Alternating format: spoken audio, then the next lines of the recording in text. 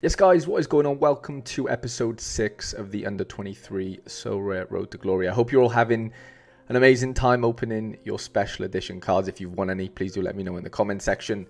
I haven't been lucky enough to win any yet, but I am hoping to pull a few later on stream with Sorare Data, so go and check that out, yeah, when we're live. But yeah, what's going on? We're back for episode 6 of the Road to Glory. And yeah, it's been... I mean, has it been a long international break? I feel like it's kind of flown by, to be honest. It's been a nice break in some way as well. Not having to worry about our cards letting us down, getting injured, etc. Yeah, it feels like it's been a nice little sort of factory reset in some ways. I know we've only had a couple of games so far in the season, but you know, we ended sort of last episode on a promotion. So we're in Division 3 now in Under-23 Limited. We won our first box from, Sorare Pro. So yeah, things are looking up. We haven't got anything to look back on in this video because I didn't have any lineups over the international break, and I've not made any changes to the actual gallery itself. I had a little think yesterday and the day before, actually. Do I need to bring anyone in right now? Am I in desperate need? And we mentioned it on the last episode. Defenders are obviously pretty short, as are forwards. Now that Sabai has obviously moved to Saudi, but I had a little look forward, as far as the fixtures this weekend, and I mean, we'll get into some lineup building soon, but it didn't really, I don't think we need to do anything right now. Touch wood, all our players are fit, and everything's sort of dandy as far as our defenders and forwards go. And that's, I'm sort of referring to Negli and Vega there. They're the only two sort of forward and defenders we have at our disposal. So yeah, it's one of them where as long as they're both fit for now and on to play, I'm quite happy to kind of run them into the ground, because I was looking on Sorare Data yesterday, and the fixtures that both of them have coming up, Negli and Vega, are pretty favourable. So as long as they stay fit, like I said, I don't think we're going to really need to be changing too much. It's always nice to have more options. I'm not saying Vega's going to score like a 30 AA in every upcoming game that's happening for him, but especially this weekend, I think he's at home. I think a lot of the fixtures actually fall at home for us this weekend, so I'm buzzing for it. And yeah, I don't think I need to, actually get rid of any of those midfielders that I said I might do. If I was to do it, I think I would wait for Leighton Clarkson to get back fit, see how well and see how quickly he gets integrated back into the Aberdeen team, and then kind of take it from there, because I don't want to be selling Julian Bass, if we're being honest. Guzman just got his first decisive for Derby, so he's, in good form in that sense, even though it was before the international break. And Bulat's come in. I mean, he hasn't really done too much for us yet, but he's a nice depth piece in midfield for now. And yeah, I just don't think I need to really add anything right now. If I had an injury to Vega, an injury to Negli, then of course it'd be panic stations, and we'd be having to force somebody back or force somebody into the team by selling somebody else. But I'm quite happy with what we've got for this weekend. And obviously the spreadsheet hasn't changed too much. We haven't really picked anyone up, nor have we sold anyone, so that one's quite easy to gloss over. And then we're obviously going to go into some lineup building, and I'll show you what we've got this weekend. Contemplation wise, is obviously not that much, because we only have X amount of forwards and defenders right now, but this is just the realities of having a smaller gallery. It's going to happen. Now, before we do get into some lineup building, I do want to get into rivals. Of course, the squad is now up and running.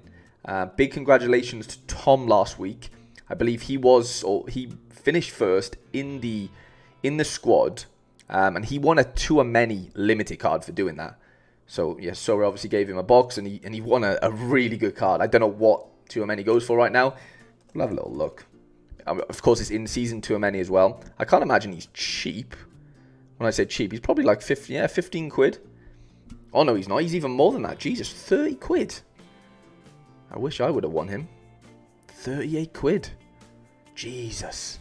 See, that's just really incentivized me now to try and sort of climb the squad leaderboards, because of course only top 5 in my squad, or in the squad, get boxes. First and second get a 3-star box, 2-star for third, and 1-star boxes for 4th and 5th. I'm currently in 6th as captain, and yeah, I'm obviously letting the team down right now. I need to jump up into that top 5 at least to get some sort of reward box. I've been playing rivals over the last few days. I know it's international break, so we've had less games going on, of course. I played a random Brasileiro Serie A game last night. I won it, even though Rivals was messing up last night. I don't know if you played it, but yeah, something weird was going on, and thankfully I won it. I lost in the Venezuela game, won in the South Korea game, won in the Welsh game, won in this Colombian game, won in the Spain game. Like, I've been on a bit of a run, to be fair. I think it was yesterday or the day before in one of these wins I got. I think it was in this International game. Like the 2 challenges, I smashed them both out at once. And of course, all I won was level ups. Lads, I'm serious now. Like, I have not won Essence from Rivals for a long time. We're still at 13 Essence. We won 3 from our last Sorare Pro box. So we're 7 Essence away from crafting. It's just becoming quite frustrating, if I'm being honest. I know I can't expect Essence from the Rivals boxes every time, but Jesus, man, give me something to cling on to. Like, all I'm winning is tickets. We're still at we're at 81 tickets. We're not really down on tickets, which is fine. Like, it allows us to keep playing. I get it, but yeah, it's just becoming really annoying. And yeah, I'm sure you guys are experiencing similar. If not, then you're obviously really lucky. But on the topic of squads, as you might notice, we only have 9 in there right now, and I have sent a YouTube comment out to one of you guys in last week's episode, who basically said he doesn't really play, or they don't really play Sorare. Like, they don't really have like a community to attach themselves to, as far as they're just not in any community. So I think he's gone from like Division 10 to 5, sorry, in his pitch. And yeah, I thought, you know what, I can't let somebody just play Sorare on their own in that sense, right? They need some sort of community, and yeah, you know, what better than getting them into the RTG squad. So I have sent him a I've commented back. I need to be contacted in Discord or Twitter, so I can send you the link, mate. And yeah, just buzzing to have you in, and that'll complete the 10. Eventually, I think we're going to replenish the squad, if that makes sense, just to give everyone a chance of being in the squad. Not everyone, but more people than just the 9 that are in there. So I think that gives a nice little element to it. I don't know, is it monthly? Is it whatever? We'll have to kind of work that out. But yeah, no one's getting kicked yet. Don't worry, everyone's still pulling their weights. So that's Rivals out the way. Let's get into some lineup building then. Like I said, I don't have that many contemplations, of course, in defense and goalkeeper, but our goalkeeper plays at home. Good home fixture against Varazdin, which I'll take. Vega's at home as well to... Who are they playing? Sorry. Is it Boavista? Yeah, it is Boavista at home.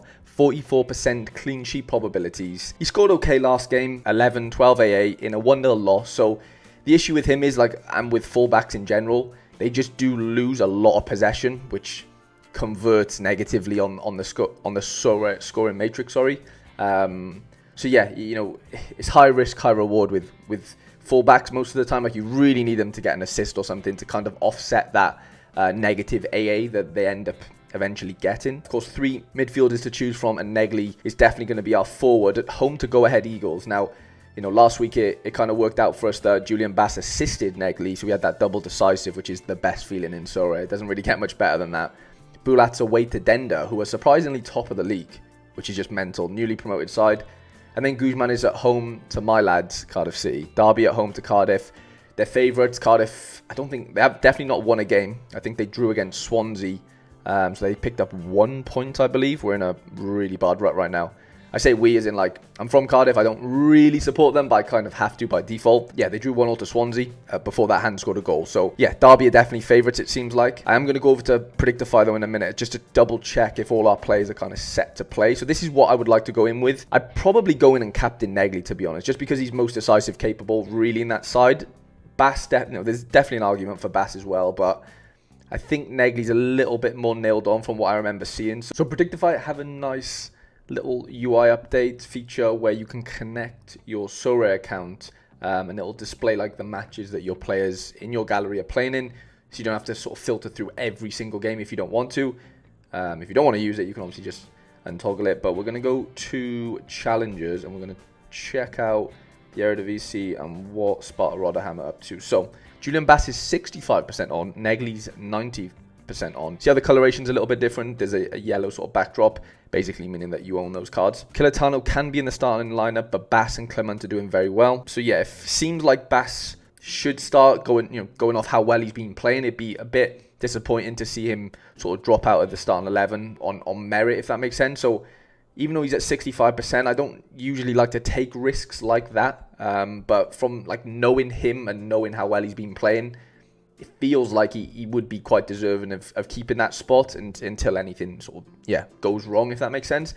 I can't imagine they really switched that up yet. So I'm pretty happy to kind of risk that. Negley doesn't seem like much of a risk. If we go to Derby and Big Kenzo's at 80%, which is great, then we're not going to be able to get predictions for Vega's team just because there's no expert that does those. It's mainly like the big teams in Portugal, which is fine. So I'll probably do a little bit of Twitter research, later to see if I can find anything on him. But with those obscure sort of teams and players playing for those teams, it is quite hard to find information a lot of the time. So you're kind of going in blind, which isn't ideal, obviously, because you don't want to take risks. And yeah, that's kind of why, more popular players, Premier League players, etc., are just more expensive on this game, because you can just get more information about them, comparing them to like maybe a J League team or like Vega's team. So we can't really look at him. Can we see in contender what the Croatian... so Sibanek do have predictions, and Dakovic is on at 90%, which is perfect.